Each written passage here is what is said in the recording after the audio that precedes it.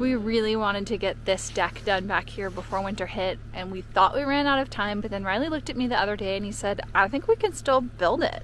We have no snow in the forecast for the next week or so, and we're gonna try to take the opportunity to get this project done. A deck's a pretty big deal for us. Right now our primary entrance into our home is through our bedroom, which was always supposed to be a short-term plan. By doing the deck out here, we're gonna have our primary access come in and out of the living room. We're probably crazy. This is probably a horrible idea, but don't worry, we're gonna take you guys along for the ride. Okay, walk us through the plan. All right, so we're gonna build a deck that's approximately 16 feet by 28 feet, and we have 8 posts to set to support it. It's really important that we get these posts set before the ground freezes, so this is sort of our last opportunity to do this before the springtime.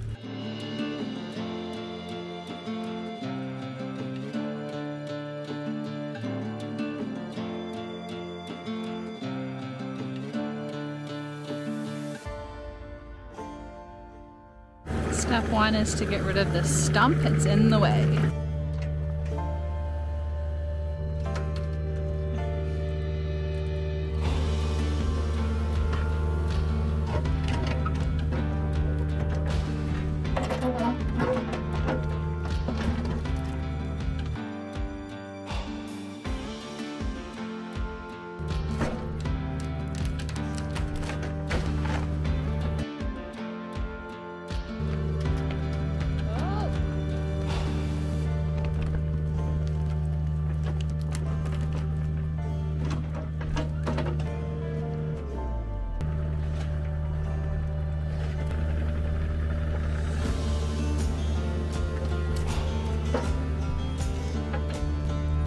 That's a big hole in the ground.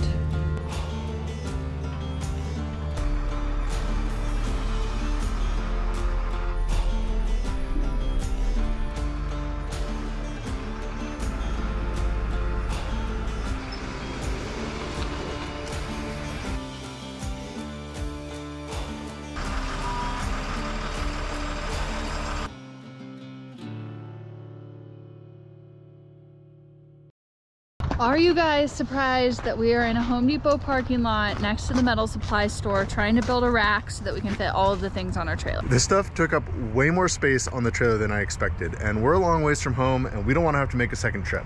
So we're gonna make it happen. I think we have a plan to fit everything, but it's going to involve building a rack to get the camper shell up higher. Oh, and also the store closes in 45 minutes. Yeah.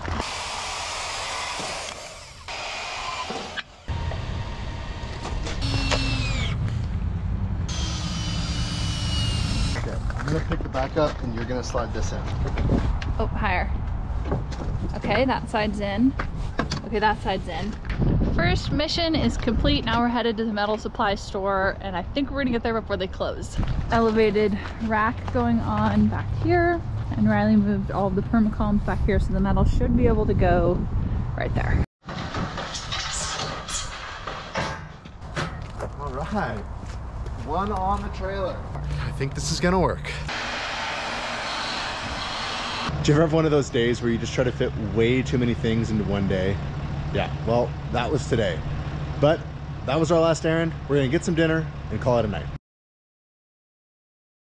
I think we're gonna try to take advantage of this good weather and get the footings done. Pouring the footings is the thing that really the cold is making us a little concerned with. So if we can get these footings poured before the ground actually freezes, we're gonna be in really good shape. I think I got all the dirt work done to make room for this deck, so it's time to do the layout. I designed this whole deck in the computer, and I just hope that what I have in my head and what I have in the computer is what happens in reality, because it's gonna be pretty cool.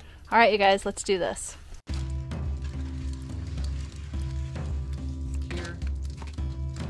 It probably looks warm on the camera, but it is freezing today. I think the high is 29, and so I had to bust out the overalls.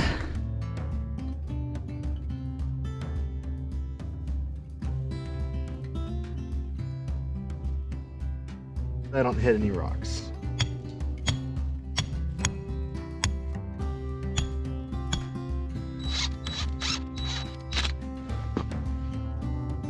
Don't pull on it too hard. I think this is called a batter board. It's what we're gonna use to set up our entire rest of our thing, and I wanna make sure the string is straight off the building. So Riley anchored the string all the way over there on the building, and then coming straight and tying it off. If you guys wanna see something really cute, look up there, the sleeping boondog. His face pushed against the glass. The deck's gonna be awesome for a lot of reasons. It's gonna get us our primary access point, so it's gonna give me a covered carport to park in, and there's gonna be a covered staircase that takes us up to the sliding glass door. It's also gonna give the dogs another spot to hang out in the sun. They're gonna have their own spot on the deck as well. So I'm really looking forward to this. Now we'll measure across the front of the building and we'll go over to where we want it over there. So we can set another string over there at the right width. Oh no, your paper's blowing away. Oh, that's the only record we have of the dimensions of the building. All right, we have our 2 outside corners marked, and the next step is going to be to double check all the dimensions and then make sure that we're square. So we put one of these on the corner here, and we did the same thing back there, and then we have strings pulled out, and then over. It's going to be a big deck. It's going to be an awesome deck. It's a really big deck. All right, now we're going to double, quadruple check all of our dimensions. All right, we got our corners all laid out. Quinn and I measured corner to corner to check for square, and we're actually within 1/8 of an inch. Close enough for me. Next step is to start digging the footings. Now, we want like a 16-inch by 16-inch 2-foot deep hole. We have a 24-inch bucket on our excavator. I have concerns over trying to dig that small of a hole with the excavator because a 24-inch bucket digs an even bigger hole than the size of the bucket. I think maybe those ones we could do by hand, but I don't know about these ones.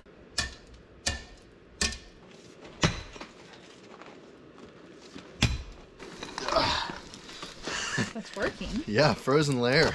Maybe this isn't gonna be that bad.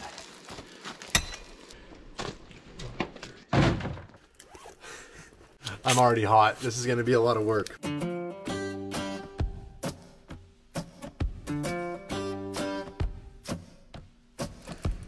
to get a little further this way. Yeah.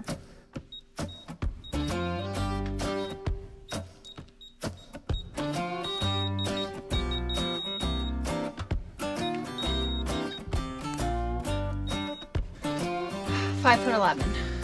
However, this hole is right where our utility lines run from the solar shed into the shop, and I found the wire down there, so we can't dig any deeper than that. So that's going to become the new benchmark for where we set the rest of the posts. It is technically too cold to be pouring concrete, so originally we were going to do sonotubes and pour the footers entirely, but the problem is that I was reading that when you pour concrete when it's too cold, the water, if it freezes before the concrete cures, that actually expands and it cracks your whole footer. So we decided to use permacolumns. That way we're really minimizing how much concrete we're pouring. We're going to be using fast setting concrete, and we're going to pour each hole as we dig it and then get it buried as quickly as possible. Our frost landing right now is probably only about 2 inches, so the hope is that we can get all of that done and get that sealed back up before it freezes. The dirt should act like an insulating blanket and keep that concrete a nice warmer temperature. And since the permacolumn is a footing in itself, the concrete we're pouring is really to just kind of help distribute and spread that load out over a larger area of the soil. So it's not as critical as it would be if we were pouring an entire footer in a sonotube.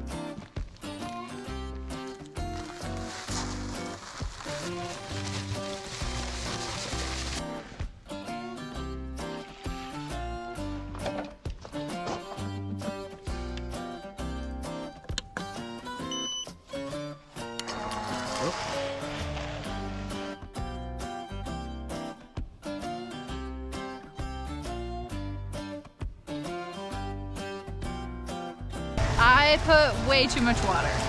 That's like soup. It's not supposed to look like soup. But on the plus side, our new GrowWatt Infinity 1500 is having no problem powering the cement mixer.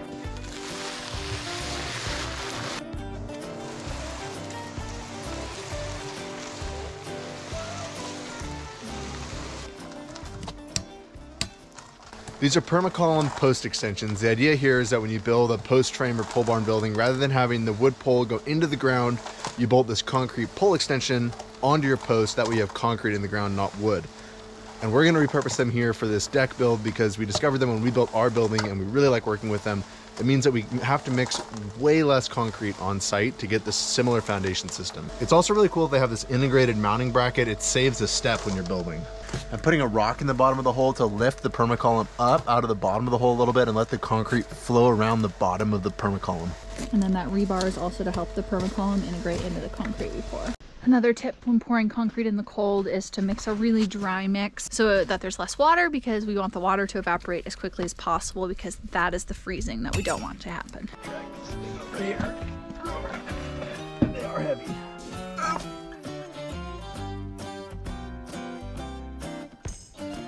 It's right where it goes, right there. Oh, I'm not qualified for this part of the job. I always spill.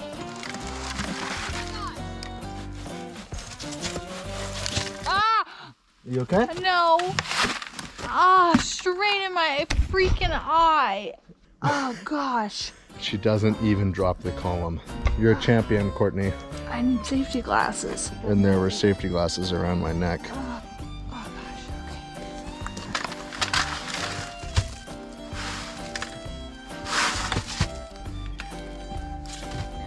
I think it's gonna work.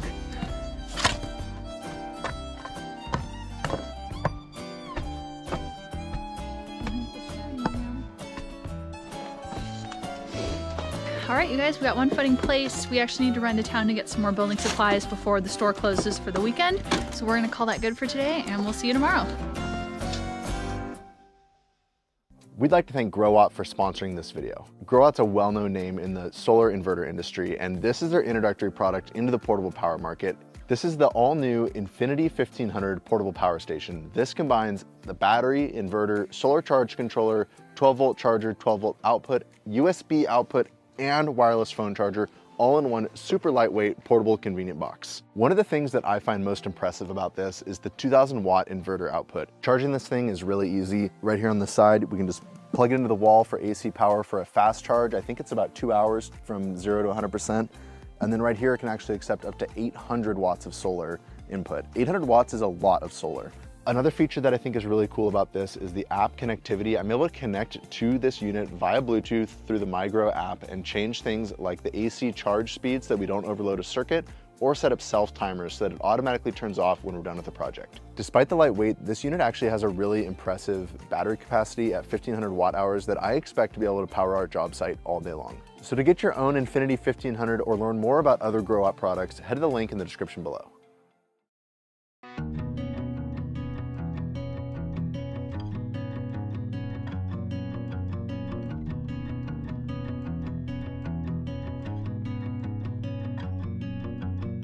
I don't even know how we got this lucky to have this amazing of weather for an entire week, but there's still no snow in the forecast. It couldn't have gone this well even if we had planned it. So I think we have a really good chance of getting this deck done, but we have 1 foundation post done, 7 more to go, and then we can move on to framing the deck. We're really hoping to get these done today. That's going to be a lot of work, mostly for Riley because he's digging them by hand. He's such a champ. I think it's totally possible.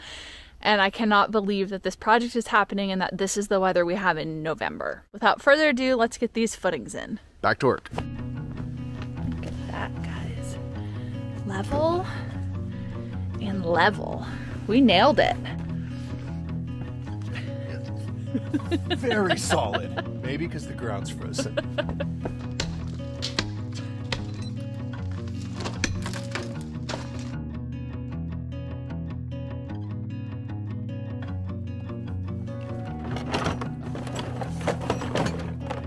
Every time you see us use this thing, it either goes well or doesn't go at all. Hopefully it goes well. There you go. I'm ready! Me too! We're gonna see if the Growatt can power the jackhammer.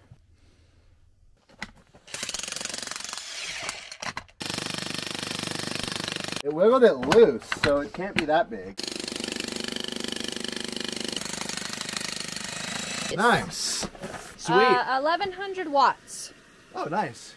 So about half its capacity. Did it break or it just... Yeah, it broke it perfectly. Whoa. Okay. Courtney and I bought that jackhammer when we were doing a flip house and we had to tear out a piece of the foundation. And we kind of thought it was a one-time use tool, but we've used it a ton of times since then. Another rock. I don't think the skid steer auger would have worked at all.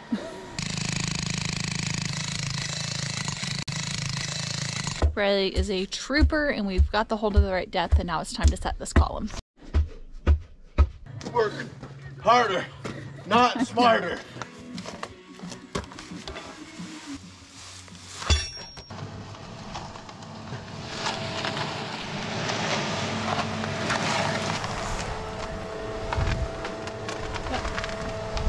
cold is here. I get cold really easy, so Riley's in a t-shirt and I'm in this. Yeah. Courtney looks like she's bundled up for the winteriest snowstorm.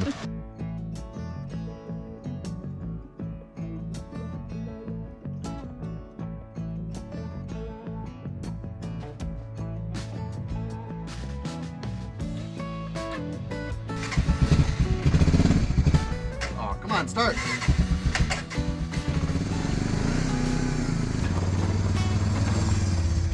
Riley is such a trooper. We just found our rockiest hole yet.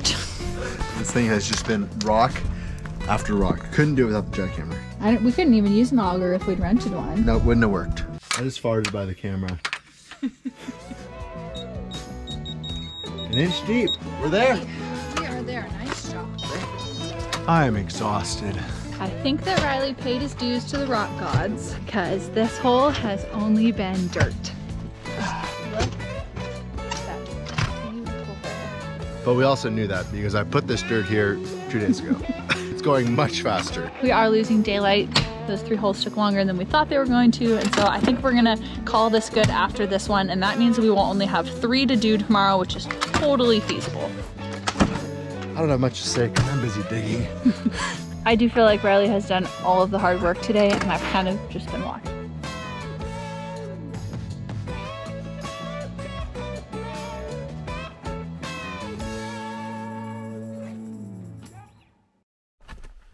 What are you doing? This is the last one. Deck foundation is done. Oh my goodness. Big shout out to our Grow Watt box. We use this for everything on this foundation. We used it for the jackhammer. We used it for the concrete mixer. It mixed 32 bags of concrete. I'm super impressed, and it still has 16% left. We could have run an extension cord inside, but honestly, it was really convenient just having like power right there that we could plug things directly into, and that meant that we could leave the door closed to the shop. We are covered in concrete. There is a giant mess everywhere. Stand by, we're gonna clean this up, and then we'll be back to move on to the next step of building our deck.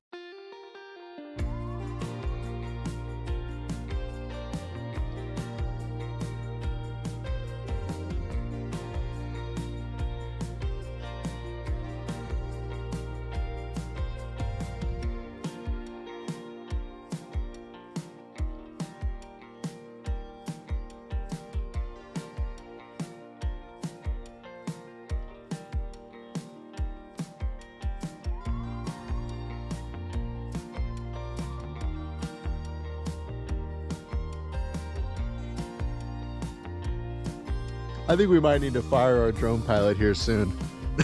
3 crashes in 1 flight.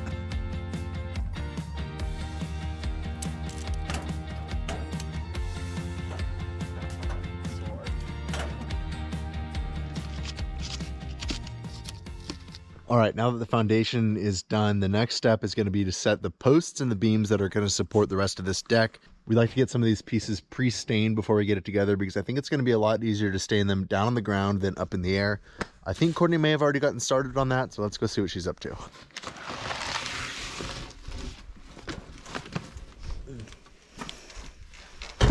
Lady with a knife.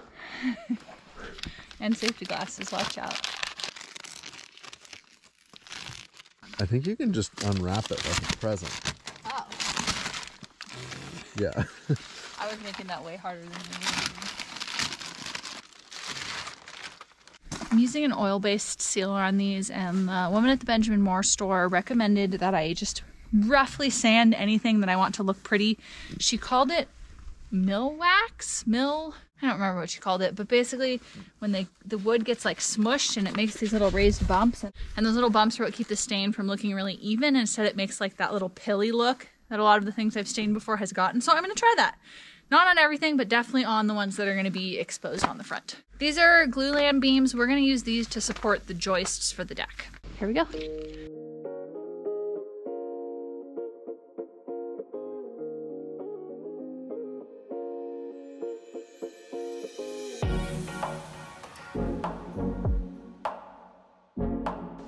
You kind of look like you're up to no good, buddy. What are you doing? What are you eating? Dude, don't eat the snow. You don't need to eat that. Stop it. Oh guys, I think I just found a major flaw in my plan for today. We flipped this over to sand the other side, and it is covered in a super thick layer of ice. I think that all of them, where they're sandwiched, are going to be like that. And it's an oil-based stain, and I cannot stain on a sheet of ice. I'm gonna try to melt it with the torch. I don't know if this is gonna work, but if it doesn't, we're gonna have to move everything inside and let it dry out for a couple days, which would be a major bummer.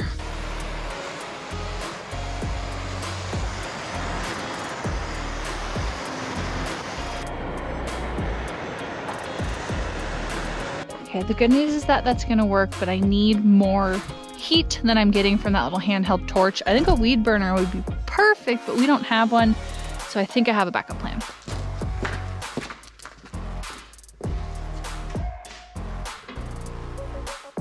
Okay, here we go.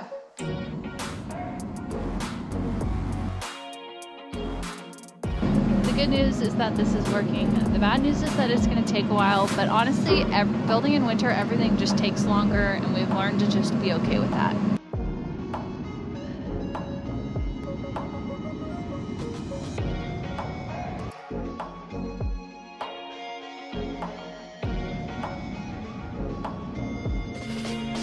The goal is to not make a mess on my brand new concrete floor. I see that you put down lots of drop cloths. That looks really nice.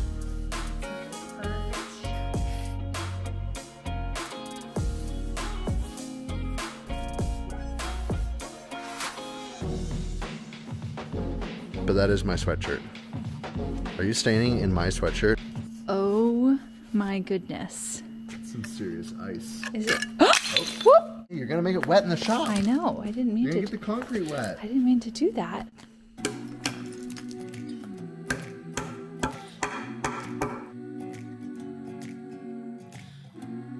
Heater back on. Oh gosh, it's gonna turn on right when you're standing there. Little by little, piece by piece, I take back what's been stolen from me. Little by little, piece by piece, until I'm complete.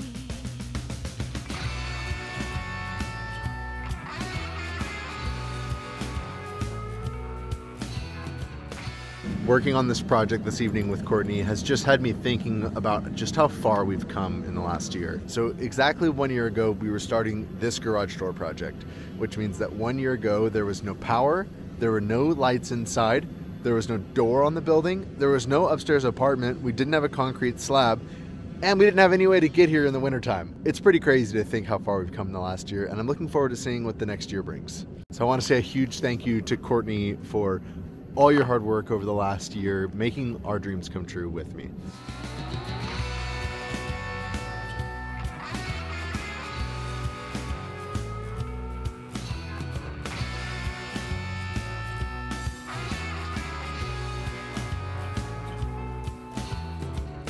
No, you wouldn't take what's not yours. If you know who I am, when the night will fall, I'll haunt your dreams. Little by little, piece by piece, I take back what's been stolen from me. Little by little, piece by Last side. piece, until I'm complete. The last few days have been pretty brutal, especially for Riley. It was a lot of manual labor, and honestly, it's been a while since I've done that much manual labor. I'm so glad that we pushed through and got those done before the ground froze, because there's no way we could have done that until spring. And now that the foundation part is done, really it doesn't matter what the weather does, because it's not going to stop our progress. It's just going to make things a little more difficult. That's it for this video. We are exhausted. We need to let these cure, and we will see you guys next time to hopefully make some huge progress on this deck. Thanks for watching. We'll see you next time.